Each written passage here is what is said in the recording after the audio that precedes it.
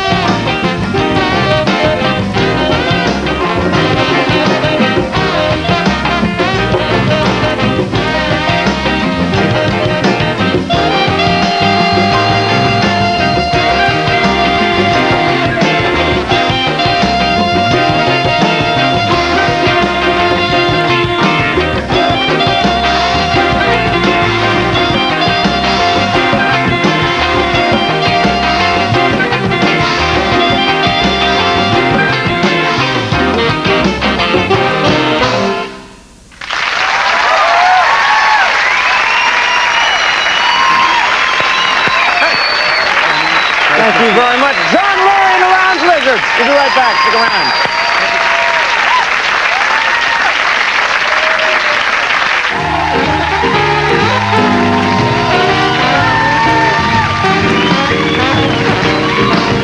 Hi, everybody. Sitting here with John Lurie. Thank you very much. You guys sounded fantastic. Thank you for having us. Yeah, it was nice. You know what? I've caught John does a TV show on the Bravo network called Fishing with John. Yes. And this is the strangest concept for a show I may have heard of. It's you go out with a celebrity and you just go fishing. Yeah. And it's a different celebrity each time. And what I've always thought whenever I watch it is the incredible bravery, because, you know, 6 times out of 10 that you go fishing, you don't catch anything.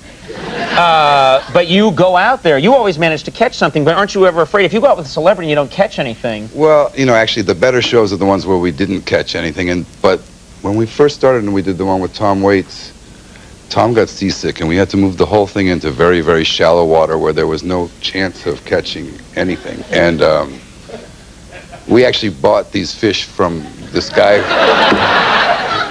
You bastard. But apparently... I saw that show and I was like, yeah, they caught a fish. And then I realized it had one of those supermarket little dye No, but codes it was on it. alive, but you kind of had to... But apparently, a lot of these fishing shows that you see, they have like 18 guys the day before catching fish and keeping them alive so that, you know, that I believe this to be true. So you're casting aspersions on all fishing shows?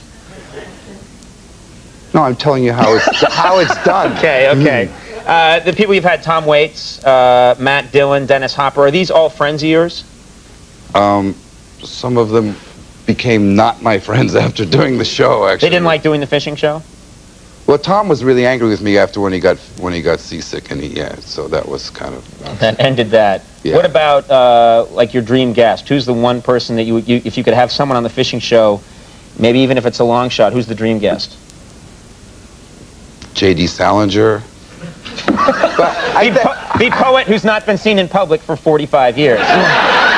Poet, author, yeah. But what we're thinking about doing is just taking any, you know, 70-year-old guy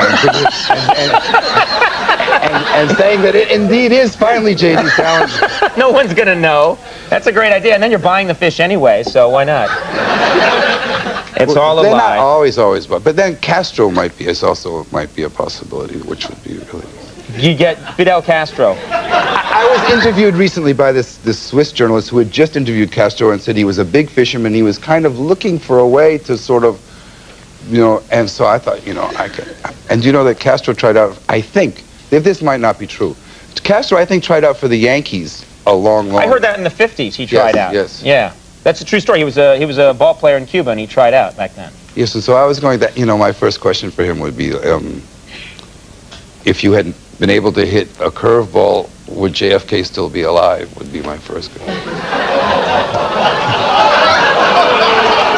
Well, on that happy note, what a terrific show we've had. I do want to thank all my guests. The album is Queen of All Ears, conspiracy theorist John Lurie, and of course the Lounge Lizards. Thank you for being here. Thank you for having me. What the hell? I want to thank Ben Foster for being here. Thank you, Ben. Our thanks to Mr. Kevin Pollak. Of course, we have the Max Weinberg 7 and Max Weinberg backing us up all the way. Stay tuned for later.